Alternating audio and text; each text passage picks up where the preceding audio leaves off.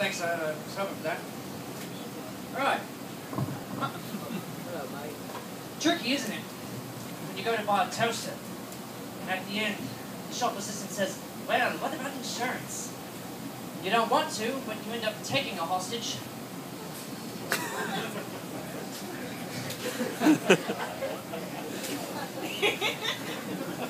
Tricky, isn't it?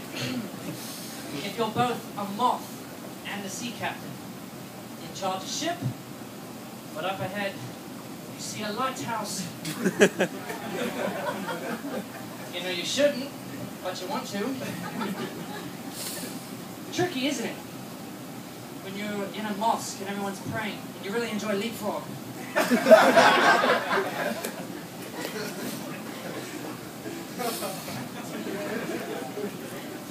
I used to think that sticks and stones could break my bones, but words could never hurt me, until I fell into a printing press.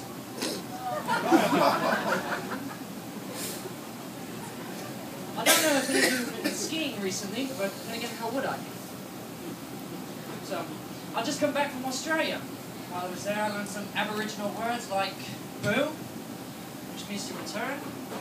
You see, when you throw an ordinary meringue,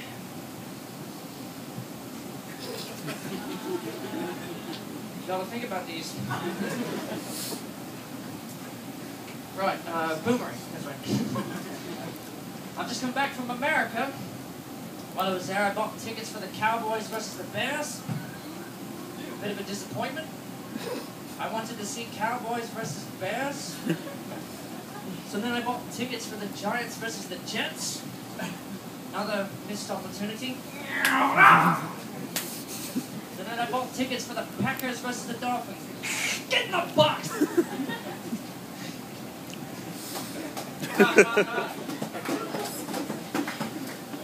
So just the other day, I was on the train to Fukuoka. The guard came on and said when we arrive, it would be 1938.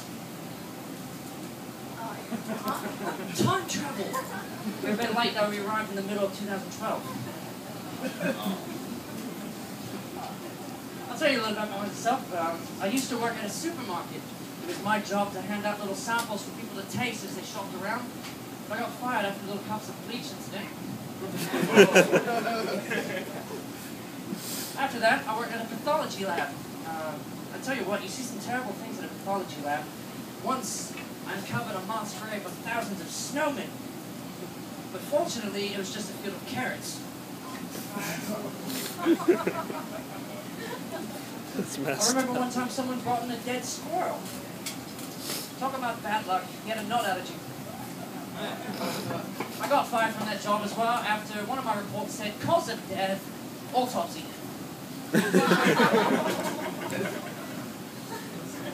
So the next job I had, I worked in an airport. I was a parking attendant. I parked airplanes. I got fired because I kept locking the keys in them. On my last day there, they caught me on an 8-foot step ladder trying to get in the window with a coat hanger. So, after that, I worked at IKEA with every sort of 7,000 different items. Give me a number between 1 and 7,000, I'll tell you about it. 85. So, sorry, I was stopped.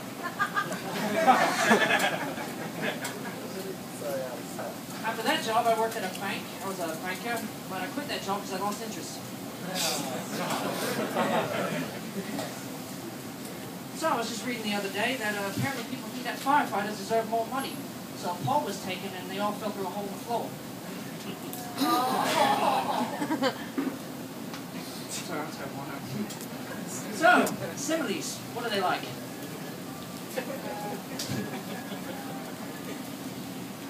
I was walking along today and on the road I saw a small dead baby ghost. Although thinking about it, it might have been a handkerchief.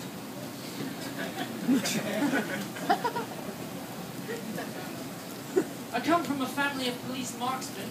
I believe that was in reaction against my grandfather. He was a bank robber. He died quite recently, surrounded by his family.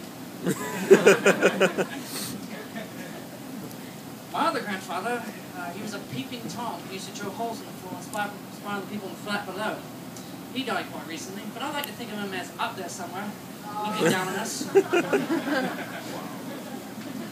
That was my other bad. grandfather, he would never ever throw anything away, so he died in the war holding onto a hand grenade.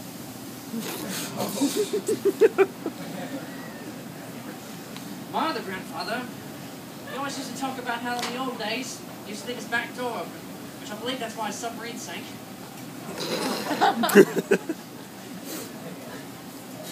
My other grandfather, bear with me. My other grandfather, he was a GI, and he worked for the RAF. Okay, I lied, he was a giraffe. My other grandfather, a bit of an unusual man, always interrupting people's conversations going, I used to be a POW. People look at him like, oh, sorry, prisoner of war, shush up. What they didn't realize was he was only partway through spelling Power Ranger.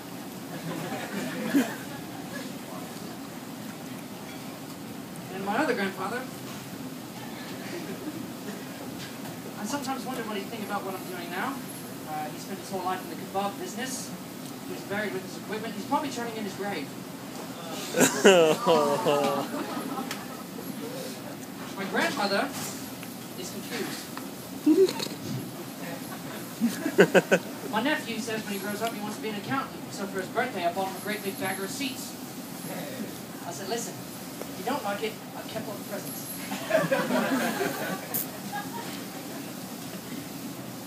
My Auntie Marge has been sick for so long, we've changed her name to I can't believe she's not better.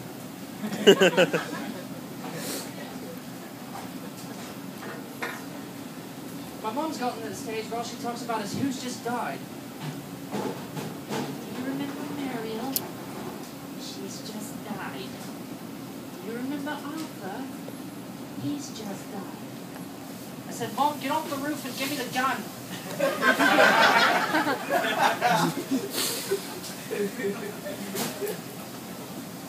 These are kind of dark. I never used to like when my father would come pick me up from school. You see, he was a garbage man.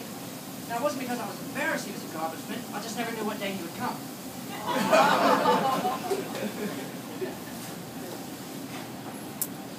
So, the pollen count. That's a difficult job, right? Especially if you have hay fever. One sneeze and you've got to start all over again. Well, my sister's got hay fever, and it turns out she's got diabetes as well. So I tried to cheer her up, you know, flowers and chocolates.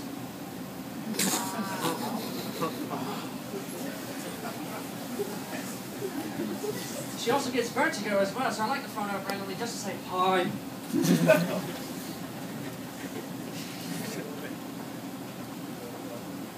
So, if you're an Earl and you receive an OBE, does that make you an hero? My lasting memory of Houdini? No, wait, he's gone.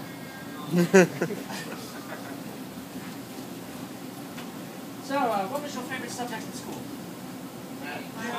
History. Good. Lunch period. I remember when I was in school, I spent half my time doing things like fractions. Well, I say half my time. I remember at the end of every school year, they had this big mathematics test, which I honestly don't know how anybody could pass this test after some of the questions that were on here. Like, for example, what is 2 plus 2? Answer choices. A, 5. B, 6. C, 7. Or D, 8. So I went with the most obvious choice. I said 5. Well, between you and me, ladies and gentlemen, I was bullied at school. You're not helping. It was my pirates. And hyenas. And now, ladies and gentlemen, my impression of a PE teacher. Shiny.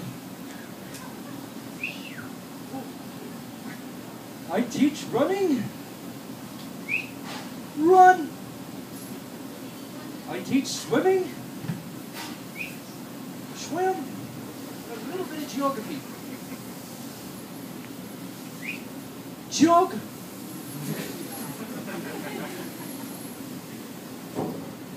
So, as a teacher, where do you stand? You stand in the front of the classroom, you can run on the board, but you can't see the students. You stand in the back of the classroom, you can see the students, but you can't run on the board. No one's been able to solve this dilemma, not by a long chalk.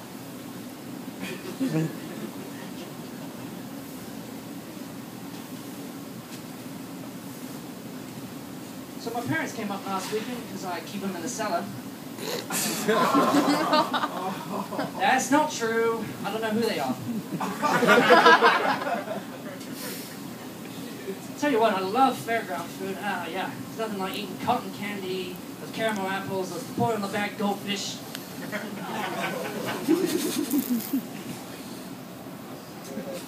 I love quotes. You know, knowledge is power. Francis Bacon. To be honest, I think my favorite is France is bacon.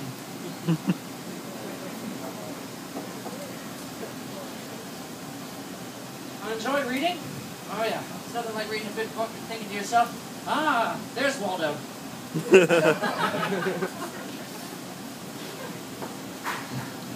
So, you know when you're in a relationship, what's that like? I remember one time I saw this beautiful girl. She was wearing a t-shirt that said "Fight Poverty." So just to impress her, I went over and hit a homeless person. You know, she didn't like that. I had this girl come up to me one time and said, "You can tell a person's personality by the car they drive." I said, "I'm going to stop you right there. I haven't got one." So, gentlemen, if you want to confuse a girl, buy her chocolate shoes.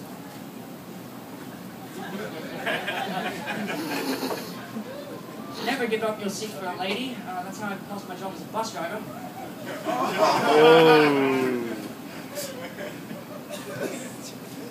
So, old ladies in wheelchairs with blankets over their legs, I don't think so. Retired mermaids.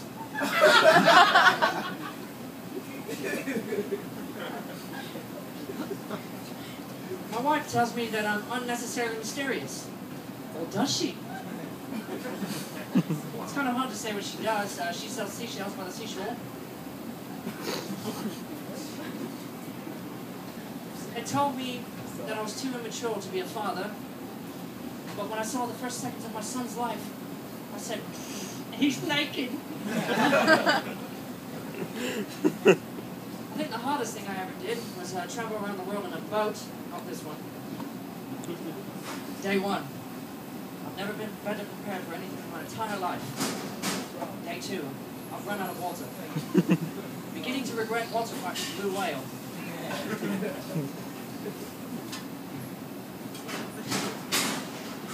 Day three. The 1st of May. Radio Mayday greetings to all ships in the area. An enthusiastic response to begin with, but then it goes a bit south. Day 4. Suddenly our captain abandons ships and flies towards a lighthouse. He's also been eating my uniform. I need a new hat. Radio capsized to all ships in the area. An enthusiastic response to begin with, but then it goes a bit south. So to cut a long story short, the end. So I used to file faxes for the mob, and I was involved in very organized crime.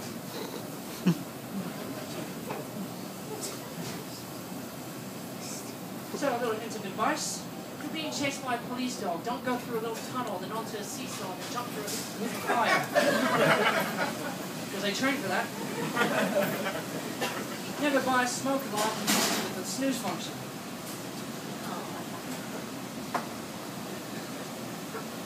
So, I remember one Christmas, I was excited to see what I got. So I ran downstairs, and I ripped open one of my presents, but unfortunately it was a puppy. Oh. That's not true, it was a kitten. I remember one year, I asked for an action man, but what I got was a little plastic dog with a quarter by 20, 20, 25, 25, 30, 35, 35. I looked at the back, auction man. It always blew my mind how Santa could perpetuate class division by giving expensive presents to rich kids and cheap presents to poor kids. I thought this was Santa for many, many years until my school principal called me in his office one day and said, "Look, there's no such thing as poor kids."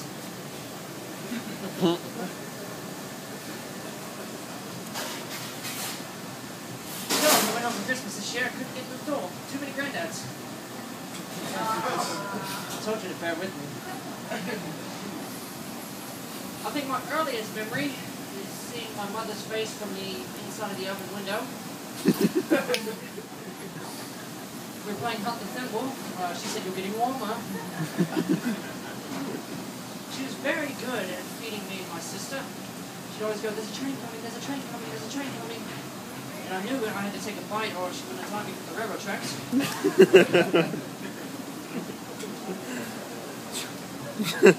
I've seen some crazy things in my entire life. Once, I saw a magic tree. It was hovering in the air.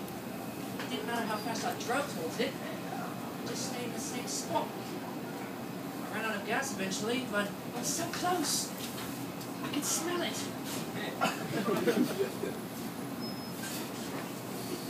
So I think my favorite TV show is the one where the occupants of a house leave and they come back a few days and everything's changed. London's burning.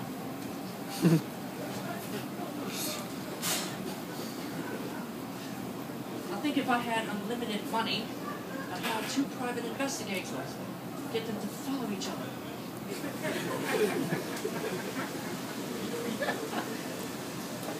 So I bought one of those hot water bottles that you can put in the microwave. It still tasted horrible.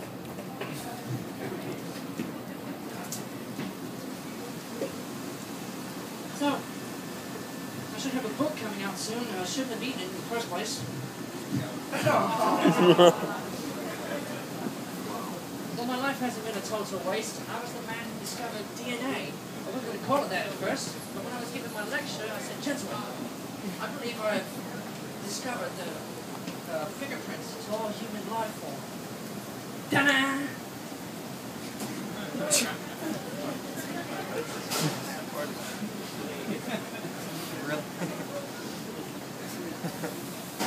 Alright, I'll leave you tonight with this. Annoying, isn't it? When you go to the store and you buy something and you bring it home, you open it up and you see that sticker that says "Buy one, get one free," and thought, "Oh, I could have bought another shoe." That's it for me. Thank you very much.